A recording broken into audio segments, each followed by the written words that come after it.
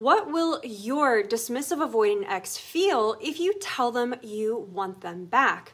Is it a good idea to tell them that you want to try again? Or will it only push them further away? Or maybe you have told them already, but you haven't heard back and you want to know what it is they're feeling right now. In this video, we'll explore the inner world of the DA when they hear the words, "I want you back," and what their silence could signal. Hi, I'm Katya Morozova. I'm a trauma-informed personal and relationship coach, and I help people overcome heartbreak. I also help them become secure in their skin and in their relationships using attachment theory.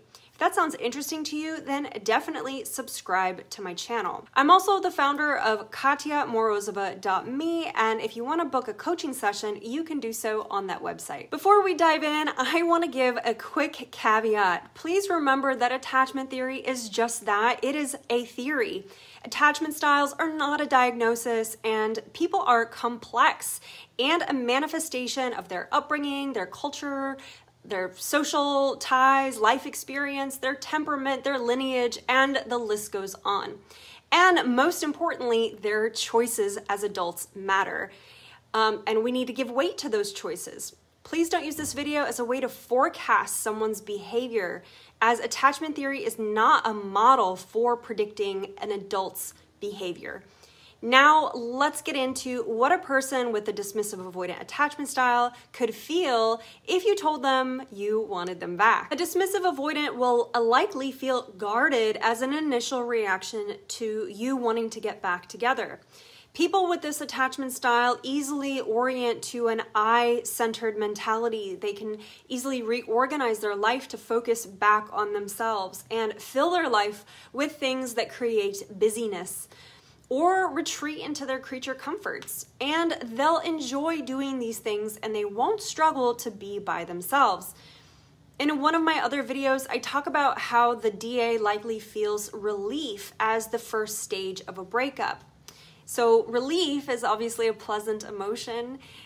So the idea of getting back together will likely bring back memories of tension and conflict, especially at the end, which simply can't compete with the relief that they're feeling after the relationship ended. So that's something to consider, that is likely what a DA will feel if you tell them you want them back initially. Now, past the guardedness will likely be a fear of vulnerability or of rejection. This isn't going to be the case for all situations. This fear of vulnerability will likely only show up if they were really invested in your relationship and still are to some degree, or they have mixed feelings about the breakup. The idea of getting back into a we is vulnerable. The possibility of opening themselves up is vulnerable. The possibility of being hurt or disappointed is really vulnerable. This is especially true if it's linked to the DA's fear of dependence. So for instance, if the DA already experienced disappointment as a result of your relationship or was let down in the relationship, then the idea of depending again will probably be much more challenging the second time around. And these are all things that will likely be hidden from the view for the DA, and in their unconscious.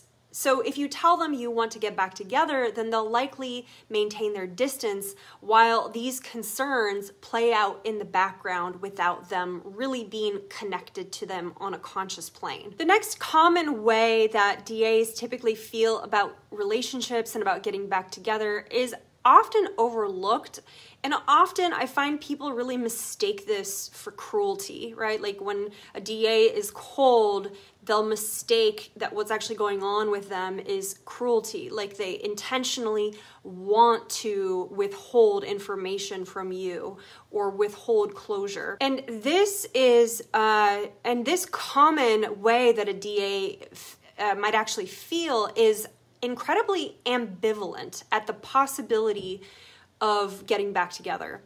So for instance, if you take the reasons I already listed in this video, fear of vulnerability, guardedness, fear of dependency, fear of being hurt or disappointed. You have all of these complex fears about the relationship. And on the other side of that, they may deeply want to connect, as I believe most people, really all people really want to connect. And they want companionship, they want love and friendship. But if a person with this attachment style has yet to reconcile these conflicts within them, their fears and their desires, then they'll be in this perpetual state of ambivalence. And if you tell them you want them back, this can often explain their lackluster reaction, their hesitation, or this spotty half-committal style communication. Now, of course, this doesn't necessarily excuse someone's silence or avoidance, as I think it's really important to learn to be communicative with the people that we date and to help for both parties to help to create a sense of closure for, each other when a relationship ends. But I do think that it might be helpful for some people to consider that a lot of times a DA isn't necessarily being cruel in their silence. It's just that they struggle with a severe degree of ambivalence about relationships. So doubt and trust issues may also surface for the dismissive avoidant X at the prospect of getting back together. They may think to themselves upon hearing your wish to reconnect, well, what's going to change? And they may doubt when you try to quell their concerns.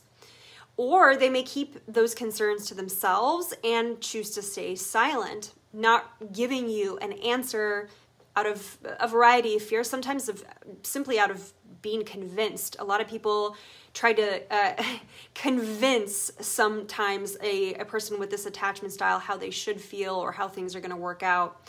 This is often common of someone who's on a little bit more on the anxious side of the spectrum. So they'll stay silent, not giving you an answer, or they'll just be closed to the possibility of trying again. Doubt and trust issues are actually a common way for a DA to feel, especially if they decided that the relationship wasn't working and that's why the relationship ended. It really may not be because you outright broke their trust. They could simply mistrust the compatibility of your relationship. And likely asking for them back will bring this incompatibility, this mistrust of compatibility to the surface. Now let's talk about the cases where a DA is more open to reconnecting. The final possibility is that a DA may feel the need for reassurance or patience after you tell them you'd like to reconnect. They may not have an immediate answer. They may need time to consider. They may want evidence that things could be different between the two of you. They may want to spend time together without putting a label on the relationship.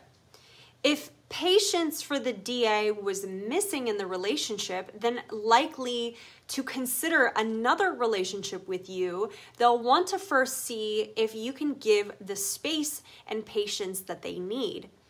This isn't true for all cases, so please consider that case-by-case context is very important for this last point, especially so that you don't spend all of your patience on someone who isn't actually thinking about exploring a relationship with you. Now, understanding the complexities of a dismissive avoidant X's emotions and reactions when you express your desire to reconcile can be challenging.